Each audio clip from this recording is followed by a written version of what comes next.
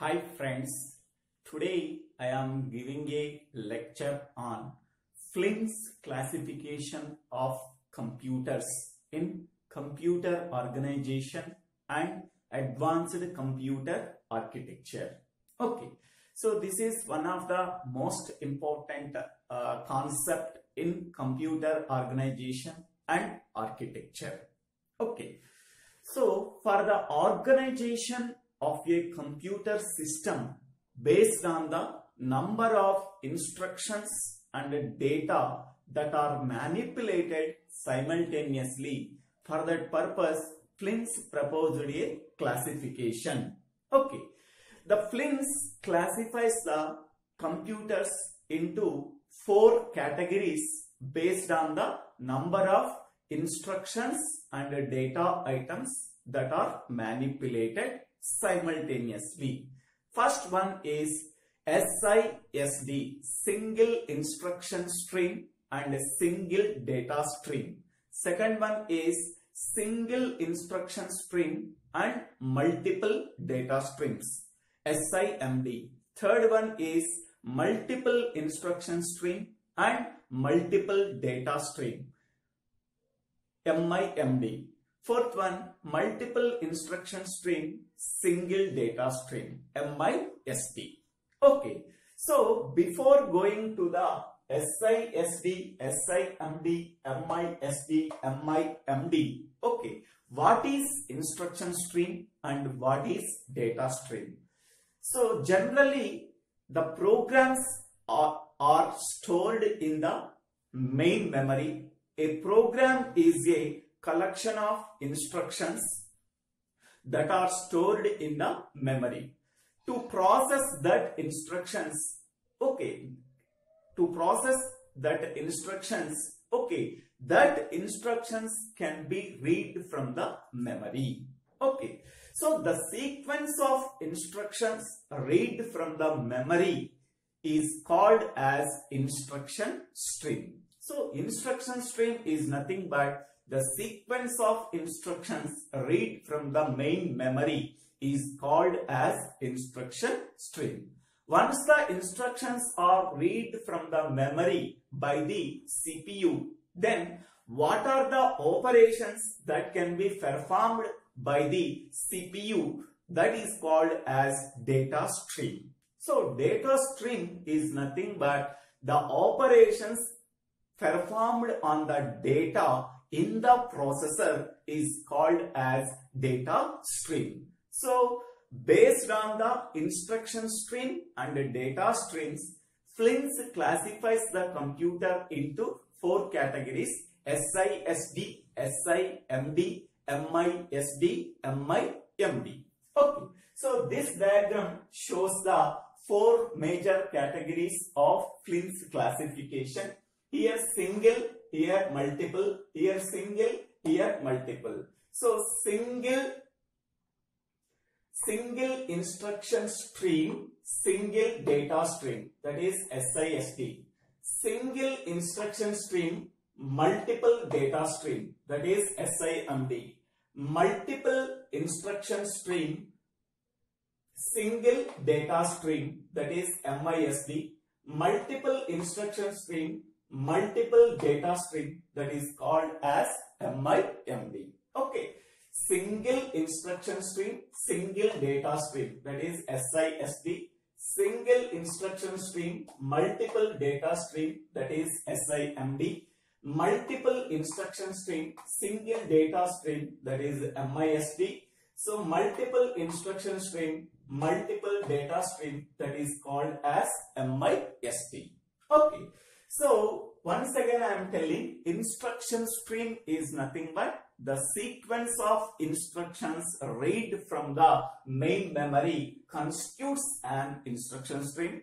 The operations can be performed on the data in the processor constitutes an data stream. Okay, now we go for individual. What is SISD? What is SIMD? What is MISD? What is MIMD? Okay.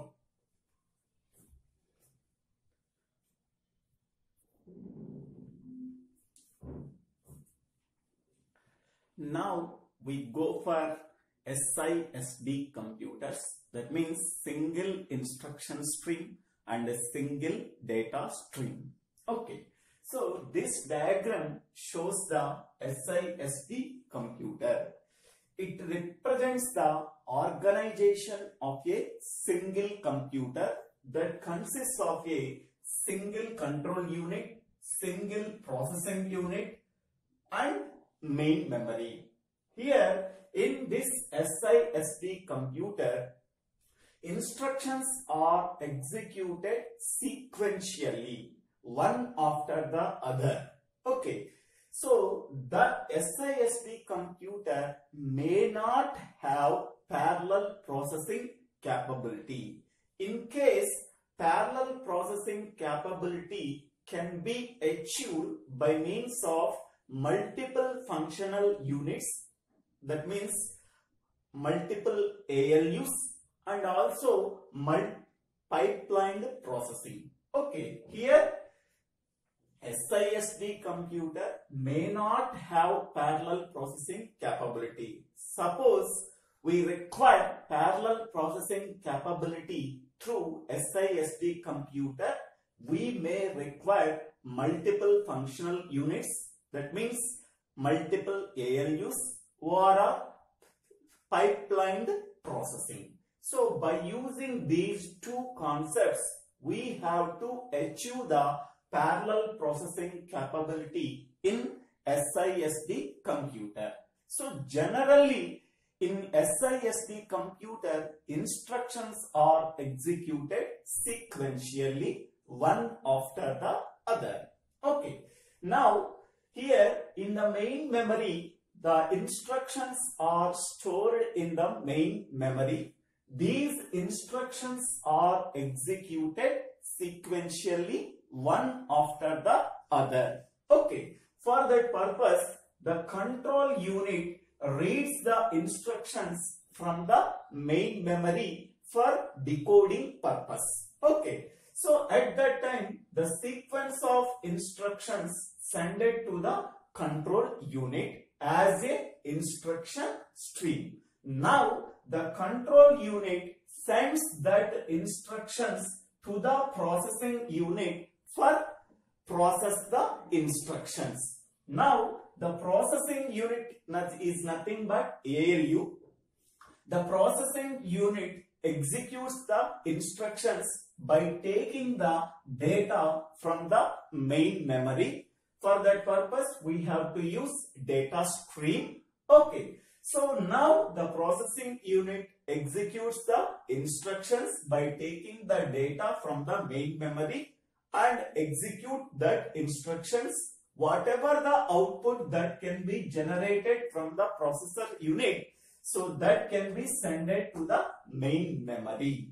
Okay. Here the data can be flowed between the processing unit and main memory, and the main memory and processing unit. So the data can be communication between bidirectionally between these two units, processing unit and main memory. Okay. So in this way, we have to process the instructions in SISD computer. Okay, once again I am telling, here the instructions are stored in the memory. Okay, so that instructions are executed sequentially by the processing unit. So first the control unit reads the instructions from the main memory as a instruction stream for decoding purpose. Once the decode phase is completed by the control unit, then sends the instructions to the processing unit. Okay. Now all the instructions are stored in the processing unit, that is ALU. Now the processing unit can execute the instructions by taking the data from the main memory as a data stream. Now here the instructions and the data is available in the processing unit. Now the processing unit executes the instructions. So then it produces the output data. This output data again send it to the main memory as a data stream. Now the output is stored in the main memory. Okay, this is the how to execute the instructions that are stored in the memory by the processing unit in SISD computers. Okay, so SISD computers, the examples for SISD computers are older generation computers, mini computers and workstations. So these are the examples for SISD computers. Okay, in SISD computer, so some computers have one functional unit and some computers have multiple functional unit. Okay, here in this computers, instructions are executed sequentially one after the other. So in this computers, instructions are executed parallelly by using multiple functional units. Okay, so SISD computers have one functional unit. So for that one, the examples for that one are IBM 701, IBM 1620. SISD computers have multiple functionality. So that computers are IBM 36091 CDC 6600. So these are SISD computers have multiple functional units. So for that computers, the examples are IBM 36091 CDC 6600. Okay, so SISD computers have single functional unit. For that one, the examples are IBM 701, IBM 1620. Okay, now we go for SIMD computers.